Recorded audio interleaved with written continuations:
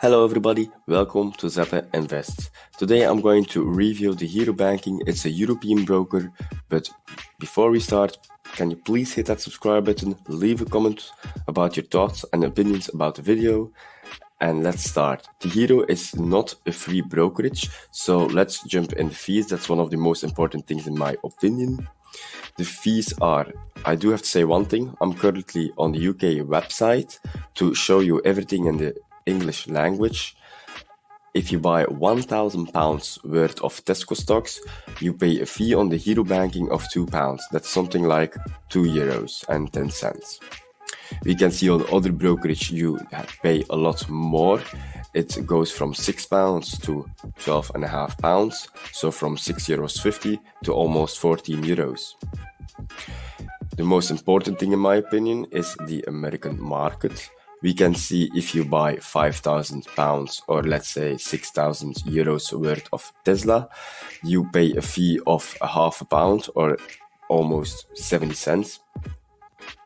On other brokerage accounts, we can see this amount goes up to £58, so let's say under €70.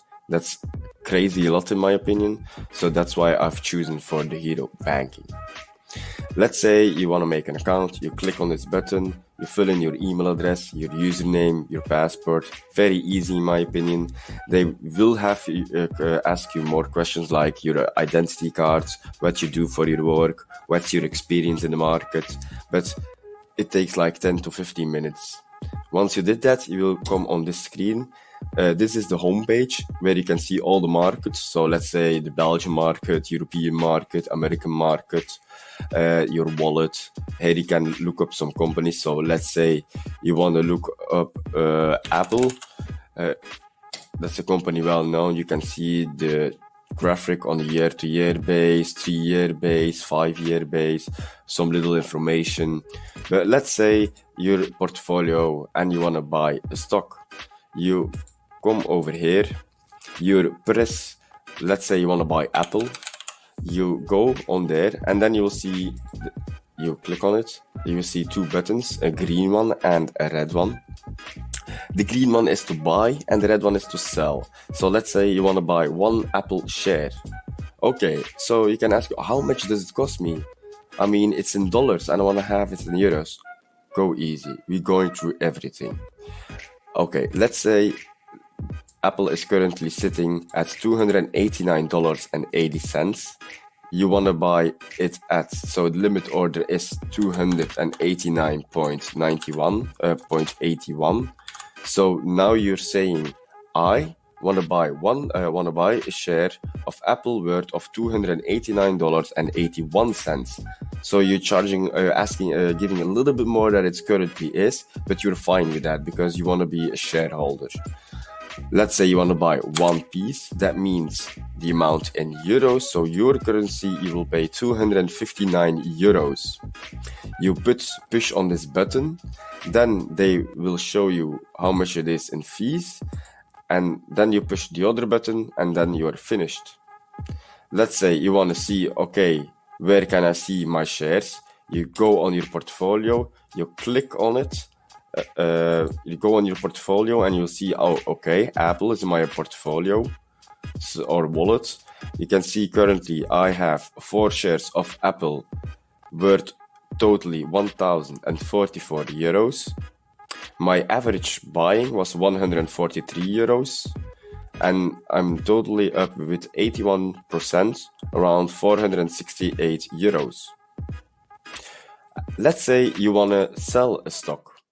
Okay, no problem. You go to your wallet over here. Let's say you want to sell a share of Apple. You press the red button, that means sell. You can see a small screen pops up over here. And then again, okay, Apple is sitting at €261. At how much you want to sell it?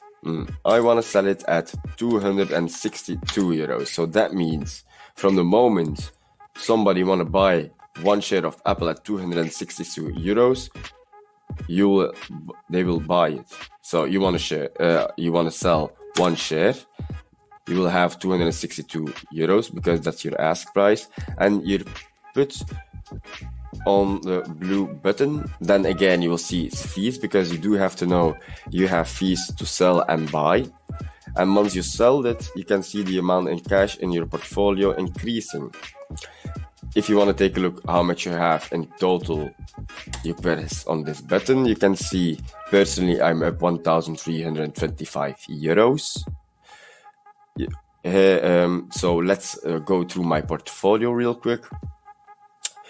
Last month I bought Avi for like around $87. I'm currently only up 1%, but I bought it for the dividends.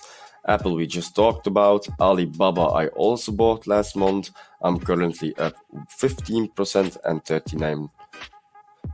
Altria, I just received some really nice dividends of Altria. I'm not received yet, but I'm already approved it. I bought it around for $45, currently up 10%. Facebook, one of my favorite stocks overall, 30% up, currently worth 1,117 euros. So a pretty big amount of my portfolio, because I have under 8,000 worth of my total net in my stocks. My spec stocks of this year is MongoDB.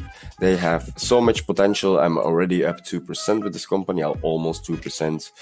PayPal is worth 98 euros at the moment, and I'm up with 36%. That means I bought it at 71 euros. My other dividend company I'm never gonna sell is PepsiCo. PepsiCo is one that I bought last 2 months ago or something. I'm up 1.5% for this one.